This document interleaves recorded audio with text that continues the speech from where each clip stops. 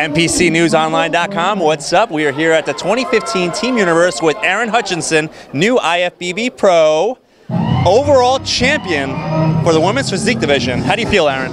I feel insanely awesome. I don't even have words to describe what I'm feeling. I feel like it's been a long road to get here, and amazing.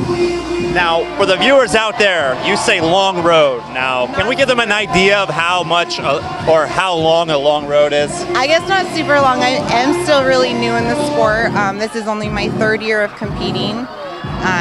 This is my second national show this year. I did 2 last year and 1 the year before. I've been weightlifting for about 4 years. All right, now what have you learned? You've been competing for 3 years. What's the most valuable lesson you've learned through this journey? Is that win or lose, as long as I come in better, that's invaluable. As long as I've improved every show, then it's winning to myself. So I think taking that to heart, whether what the place is, as long as I know that I put in every amount of effort that I could, then that's winning in itself.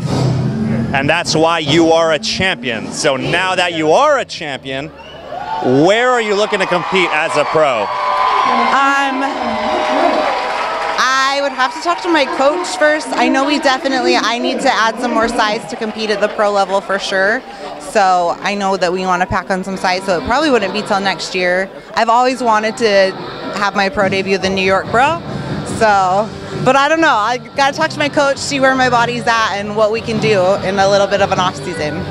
Well, I would love to see you on a New York Pro stage. And is there anyone you want to thank for this victory?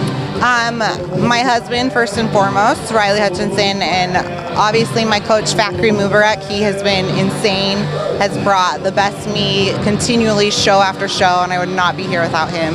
And just all my family and friends that have supported me from day one. Well, thank you so much, ERIN. For everyone out there that wants to see more updates, go to NPCNewsOnline.com.